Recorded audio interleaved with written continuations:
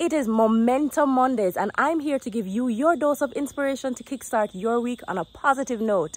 Hi, I'm Dominique Mitchell, and today we are discussing a topic that affects all of us: comparison. Comparison has been a thing that is all too common, especially in today's digital age.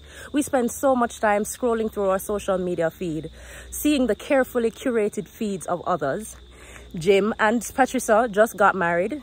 Pat just had a baby. Paul just got the job of his dreams. But here's what.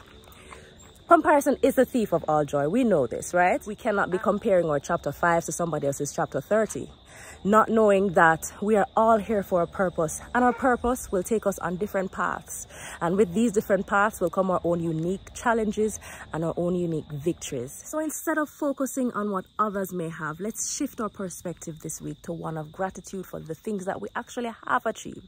Celebrate your own progress, whether it be big or small. It doesn't matter if Pam, Jim, Jones, Patricia thinks it's insignificant. It's your win and it should always be celebrated. Remember, everybody's journey is different, and the only person you should be comparing yourself to is who you were yesterday. So let's take a moment today to let go of comparison and embrace self-acceptance. Remember, you alone are enough just as you are. See you next week.